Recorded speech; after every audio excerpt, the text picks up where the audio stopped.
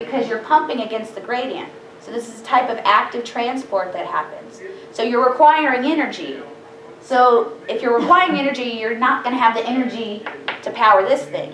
That's why it sends them out, because it knows they're going to come right back in because of diffusion.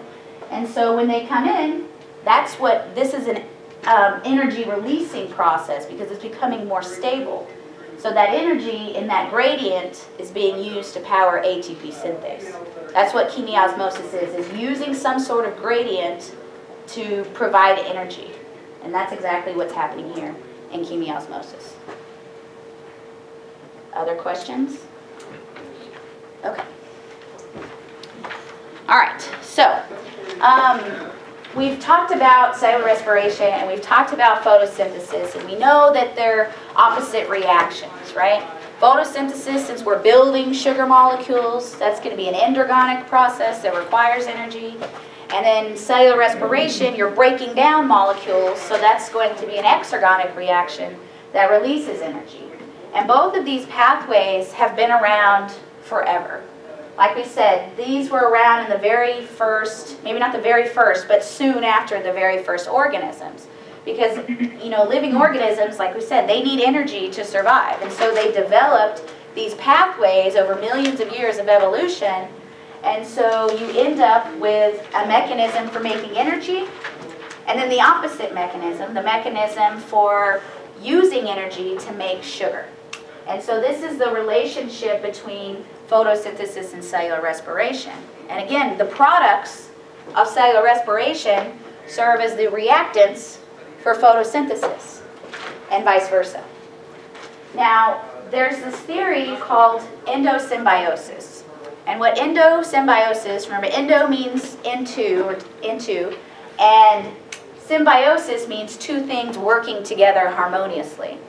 And so what this theory of endosymbiosis is it explains where these mitochondria and these chloroplasts came from. So remember, there are three organelles that all have their own DNA, their own ribosomes, and the double phospholipid bilayer. You've got the nucleus, you got the mitochondria, and you've got the chloroplast. And so because these chloroplasts and mitochondria have their own DNA and their own ribosomes, you know, they're self-sufficient. They can take care of themselves. They don't need the rest of the cell or the nucleus to help them.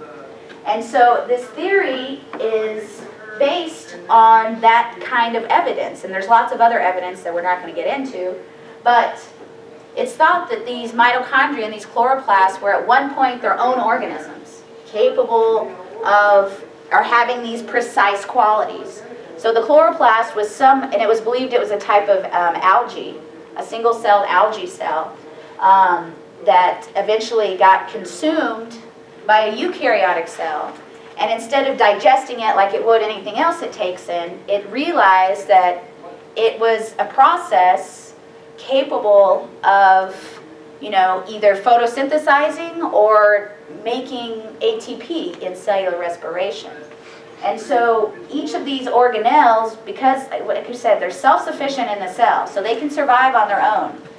And so this is the main basis for them being thought to be their own organisms, and each one had its own unique qualities, and so was taken on by eukaryotic cells and different cells. So in the plant cells, at some point, something engulfed this chloroplast and then realized that it was capable of making sugar, and that was helping the plant grow.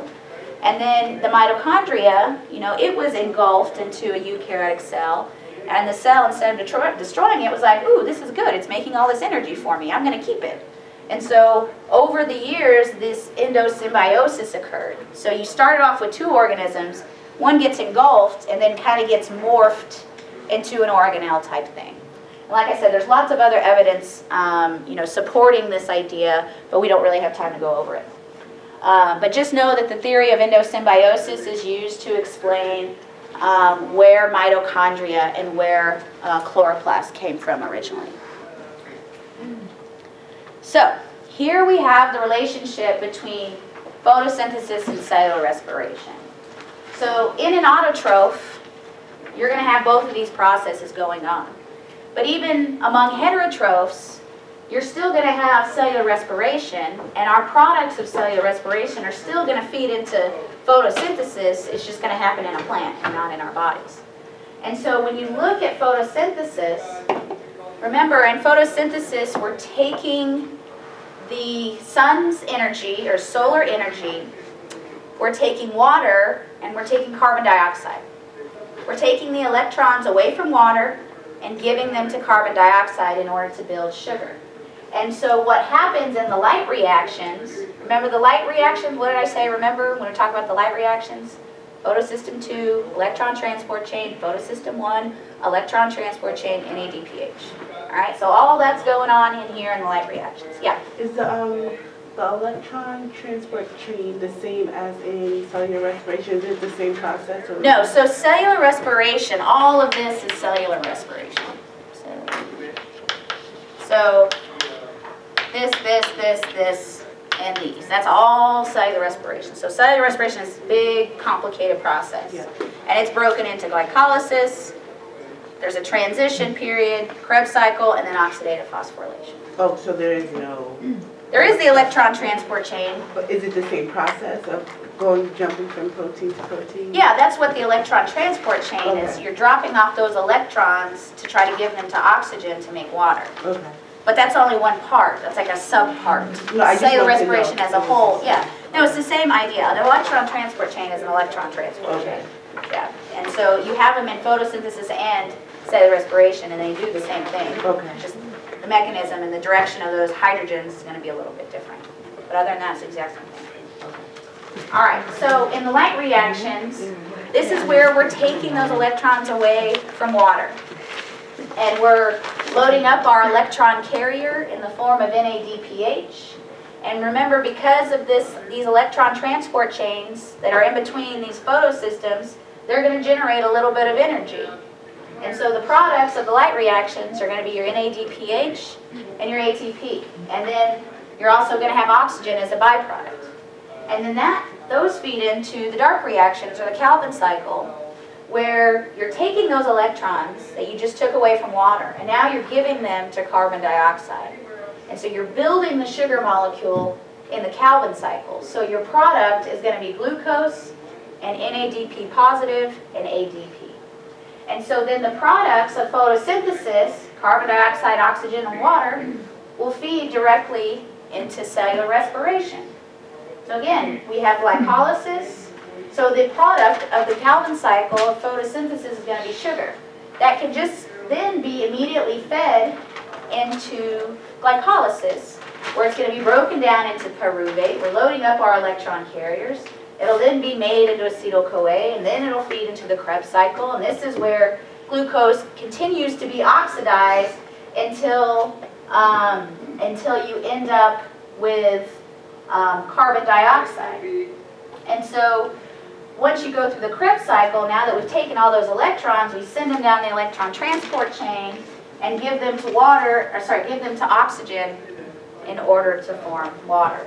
And so the products of the light reactions will feed into the the product of photosynthesis will feed into cellular respiration.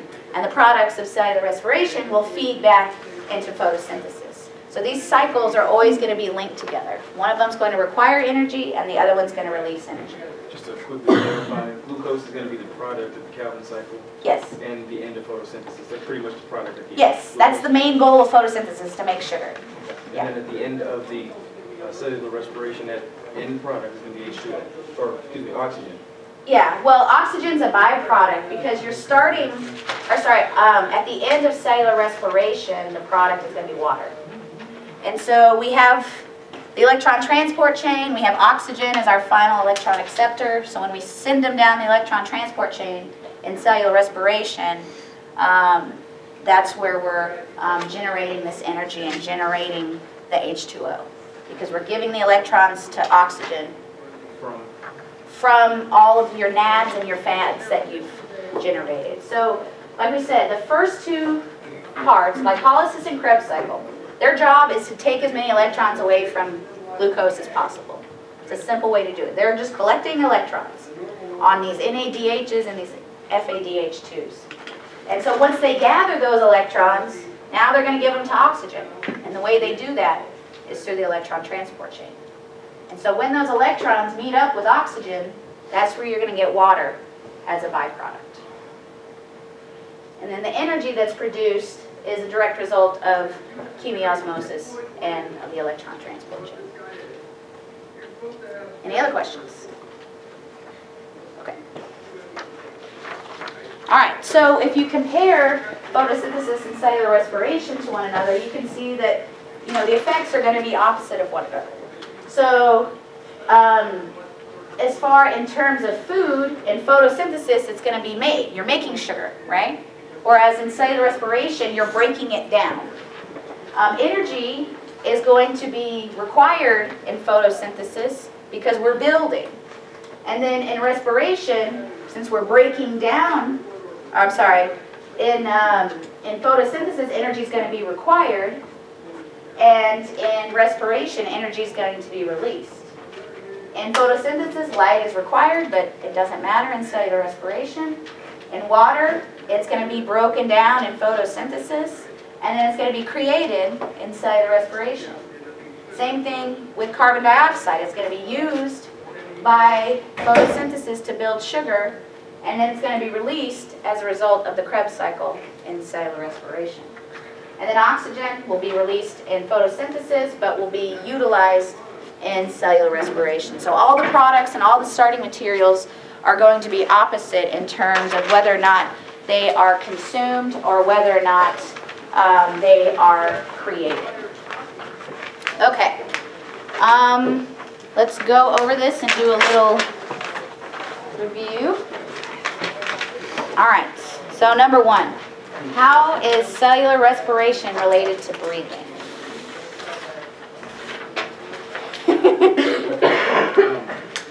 To break it down a little bit, I'm not using too many big terms, but cellular respiration, it's going to be taking the oxygen that we take in, and it's going to be exhaling, CO2. That's going to be the product that we're going to be getting from it.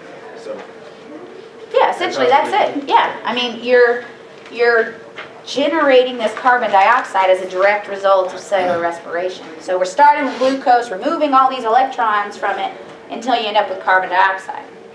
And then that carbon dioxide is created, it's released into the atmosphere. Greg? No. Alan. I don't know why I'm going to call you Greg. All right. Number two.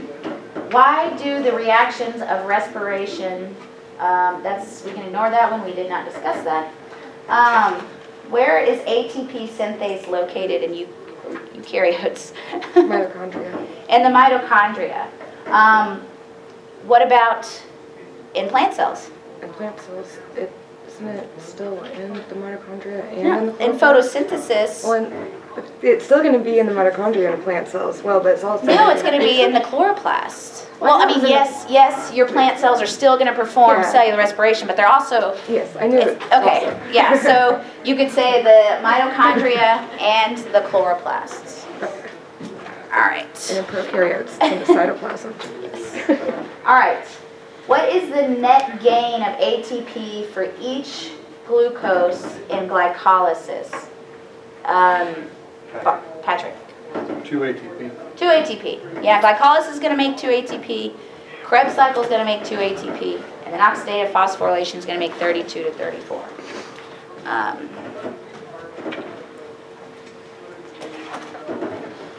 Okay. What is the role of oxygen in the electron transport chain? Michelle? The electron acceptor. Yes, the final electron acceptor. So it's going to be the one collecting all the electrons that we've been gathering. And when you add those electrons to to oxygen, you're going to make water. Cyanide blocks the final transfer of electrons to oxygen. So what will happen if we consume cyanide? All right, what's going to be the chemical effects? I mean, obviously we're going to die. Why are we going to die, though? Yeah, go ahead. You got an idea? It's just going to like suffocate the cell. Yeah, if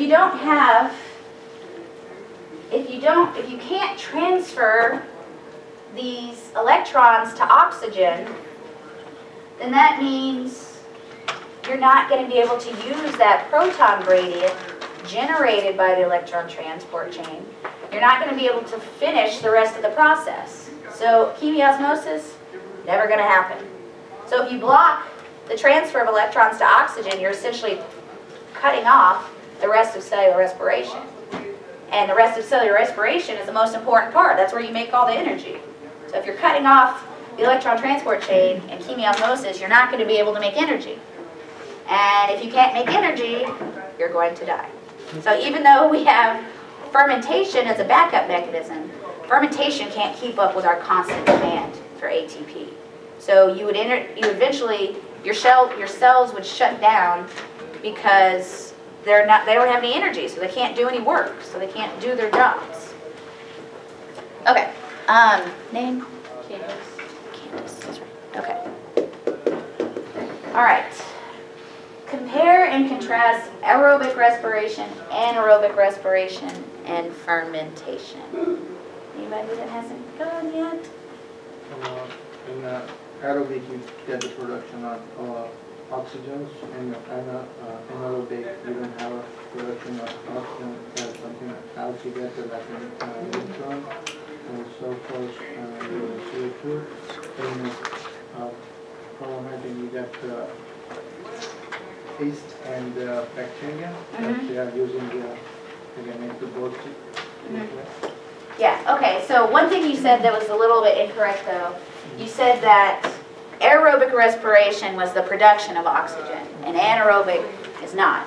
That's not the case. So we're not making oxygen. What we're doing is we are releasing oxygen in photosynthesis, but in cellular respiration, we're making water.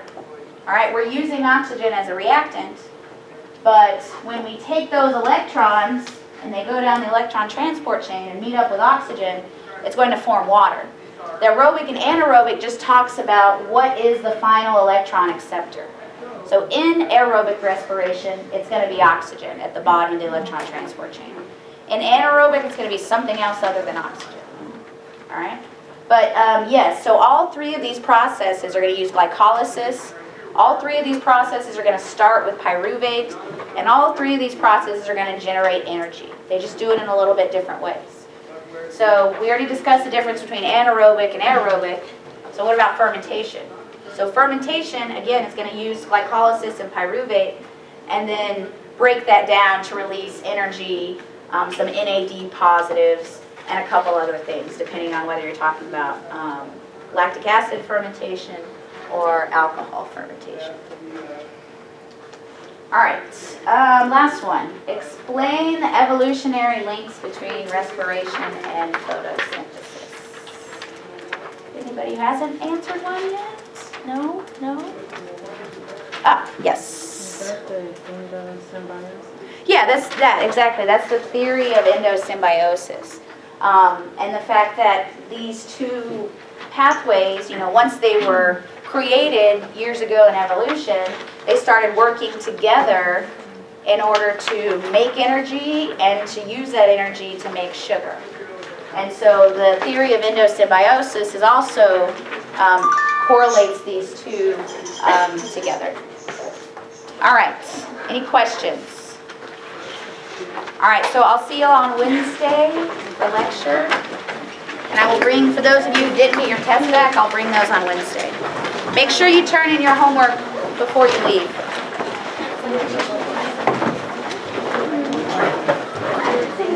You want a separate pile? Yeah, separate pile.